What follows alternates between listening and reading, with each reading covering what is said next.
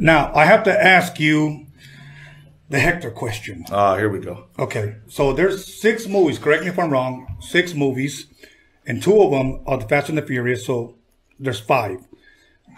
Your name Hector, okay? So that's just a coincidence. That's not something where I'm calling my manager and like, hey, man, if I'm not Hector, I'm not doing this next film. You feel me?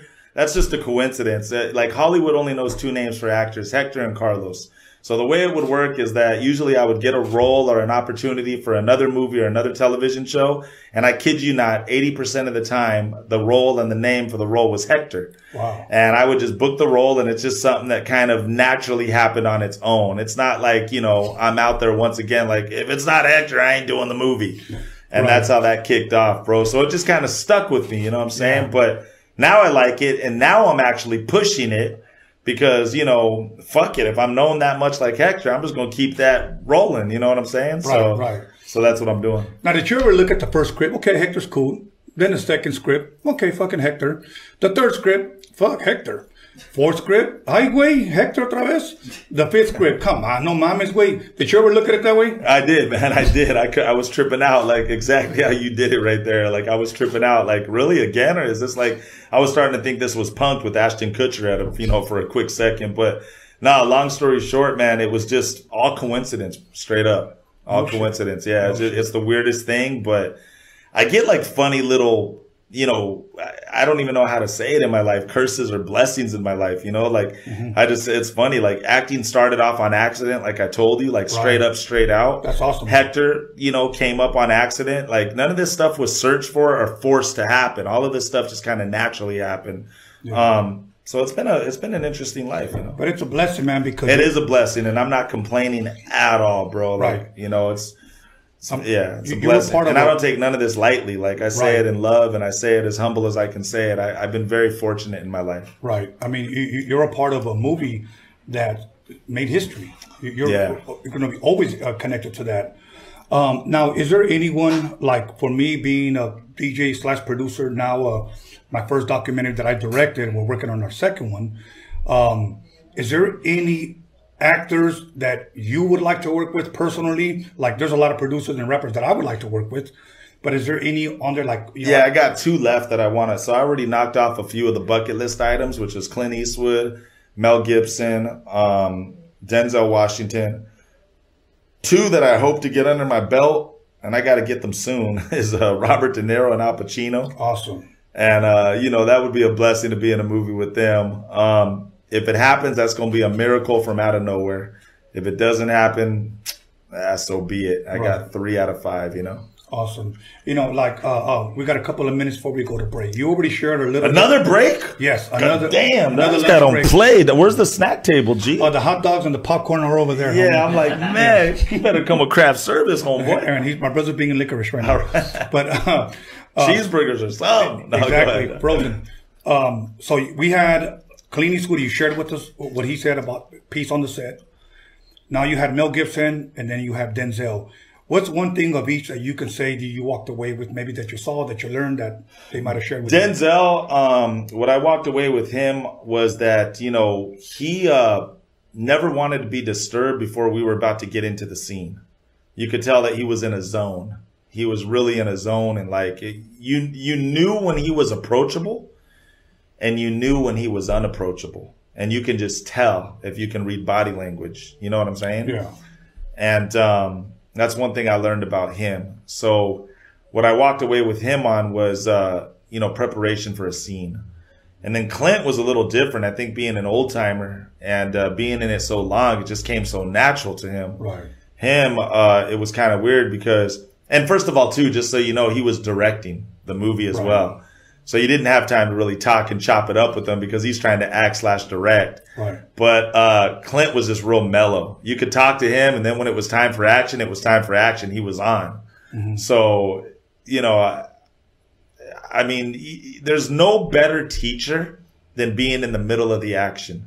That's what I always tell people, because you see it right there in your face as opposed to being taught. Right. And so I got to see things right there in my face because I'm right there on set. You know, I'm watching behind the camera. I'm on camera. I'm in the rehearsal rooms. I'm doing the table reads. Right. And that's how you just naturally start to pick up and learn and be like, oh, that's how they do this. And that's how they do that. And I would have never thought of it like that. Okay. And long story short, man, like I've been blessed to learn a lot, you know, in my business of things. But I'll tell you this last thing, and I know we got to go to break. No, it's okay. I got to meet, okay, I'll make this quick. I got to meet George Clooney one time. And I asked George Clooney, I said, if you could tell one thing to an actor, what would it be? I never forget his answer. He said, I would know everything about everything. I would know everything from craft service to renting the trailers even, to wardrobe, to producing, to everything. He goes, you know why? Because when you know at least a piece of everything about the business you're in, nobody can run game on you. Wow. That's what George Clooney said. And wow. I was like, and so I took that. I was like, damn. So he basically said, no, everything about everything, or at least a little bit about everything that you're in. So you at least know somewhat of what people are talking about, so you can never be ran game on. Awesome. Awesome. Anything on Mel? What do you mean on Mel? Mel Gibson. Oh man, I was on pause, bro. I think that's the first time I ever paused in my life as a human being, bro. Wow. I don't think I was like stuck on stupid. Yeah, no, we talked a little bit, but nah, cool cat. You know what was weird about that? I did a movie with Mel Gibson, and then 3 months later, I did a movie with his son, Milo Gibson. Really? And Lawrence Fishburne, yeah. So okay, we'll talk a little bit about that when we come back. And I told Milo, I was like, what's up? I just worked with your dad. He's like, yeah, he told me about you. I was like, he talked about me? What? So yeah. Okay. Intermission. We'll be back. We'll get us some licorice, hot dogs, and popcorn over there. And we're also going to get a lap dance. I ain't mad. As long as it's not from you, we straight. No, I got 2 midgets coming in. Okay. Now, some of the roles that you've done where you've had extensive, long acting roles, is it easy for you to remember your lines? At first, it wasn't. Like, straight up, straight out. It was pretty hard. But when you do rehearsal and you know what the scene's about and you've been doing it for so long, then it becomes easy to memorize your lines. Okay. So the way that you do it is like you break down a scene, and when you know what it is you're supposed to be talking about and you know where the scene is supposed to go, it's easy to memorize. So I've got pretty, you work out a technique, if you've been doing it for so long. Okay. Yeah. And those movies that you said you forgot about. Now, as a producer, because some come out, some don't. You know what I'm saying? So some of them you just do, and you just like, oh, okay, I'll see it when I see it, or hear about it when I hear about it. Right. Yeah. So that's a good problem to have. Okay. You know what I mean? And you know what? That's what I was going to go to, because as a producer, I've done albums that for some reason got shelved, never came out. Oh, gotcha. Now, in the movie industry, have you done movies that maybe we may not know about that got shelved? Yeah, probably, to keep it 100. There's some movies that I did, to keep it real. It's kind of funny. I did 18 movies with Danny Trejo. And 18, bro. And some of those, I'm not going to lie, he'll even tell you probably, but yeah, some of them were just straight up dog shit. You know what I mean? It's sometimes you got to just, I'm just being real, some were good, some were bad, not every movie you do is going to be a winner. You know what I mean? Right now, when you said dog shit, you know what that reminded me of? No, but you're going to tell me. Yes. Cheech and Chong is dog shit. Oh yeah, we're smoking dog shit. That's what's up, man. I got a homie who makes the Lego pieces, Build-A-Brick, and it's crazy, man. Like he just came out with the Cheech and Chong ones. And I just got it at the last Comic-Con I was at, so I was tripping out. Like, all right. I'm gonna throw my brother under the bus real quick. Oh, the guy that you were talking to. Yeah. Okay, this guy gets San Diego Comic-Con tickets every fucking year. And every year, Tony, I got you. I'm gonna take you because now it's almost nearly impossible to fucking get in. Yeah. I'm gonna take you. You just sneak in through the back, dog. Well, you're gonna have to get me in, homie. Okay. And I got low friends in high places, man. I'll make it happen. That'll work. Tony, I'm gonna get you. And then every fucking year, I'm taking this chick, Tony. Oh, he did you like that? Every damn That's why year. you just go to Staples, homie. You just make a copy of the pass. You win, dog. I'm gonna have to do that then. Yeah, G, come on. Think like a Latino. Yeah, and on the pass, what I put, Hector? on the fine print, yeah. Yeah. You know what? Let's take a little quick shot, bro.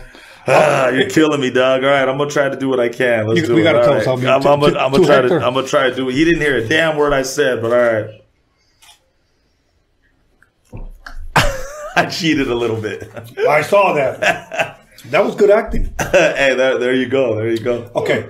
Now, during this pandemic, have you been doing any filming? Stop calling me. I got someone calling my phone while I'm on live. Anyways. What happened? I'm sorry.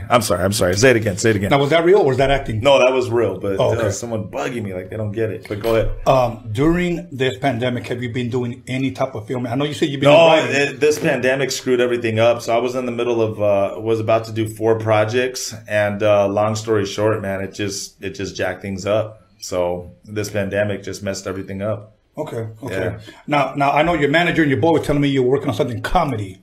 I'm doing I can't really say it here publicly or whatever, because it's kind of like, there's non-disclosure forms on that. Mm-hmm. But it's the best way I could say it is it's a Latino hood comedy. No shit. Yeah, so like a Mexican version of Friday. Dope. Yeah, so we're working on putting that together. I think the Latinos need one on the map. So that's about the most I can say on that. Now let me ask you. Now this question just for me. Yeah, go ahead. What type of music do you listen to, man?